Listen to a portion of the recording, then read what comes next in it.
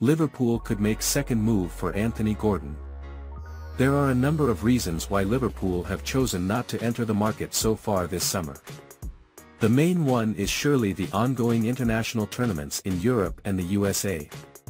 Slot's recent arrival is another relevant point. The Dutchman only began work at the AXA training center last week, after all. The third rationale for things being unusually slow is that Liverpool, and other clubs, may have been waiting for Sunday's deadline to put pressure on those in need of making sales. One of the teams who are having the most difficulty following the rules is Newcastle United. Following their Saudi Arabian-sponsored takeover in 2022, Newcastle have been spending freely. Part of their spree was to bring in Anthony Gordon from Everton for £45 million in January 2023. With penalties now a real possibility for the Magpies though, they've reportedly reached out to Liverpool to make a deal for Gordon.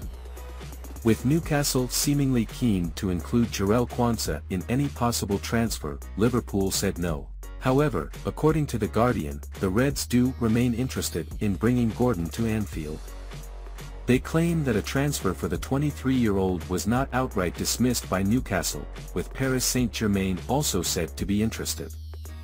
Although Liverpool reportedly did not follow up the talks with a formal offer for Gordon, there is still said to be a chance that the Reds come in again before Sunday. How likely are Liverpool to get Anthony Gordon? If Liverpool do make a second approach to take Gordon from Newcastle, then it will surely exclude any negotiation for Quansah. Given their situation, the Magpies are not in a particularly strong negotiating position. If they still have to make a sale by Sunday, then Liverpool might feel emboldened to make a cash-only offer. Despite that, it has been claimed that Gordon joining Liverpool is still unlikely to happen.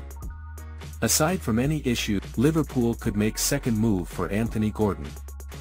There are a number of reasons why Liverpool have chosen not to enter the market so far this summer.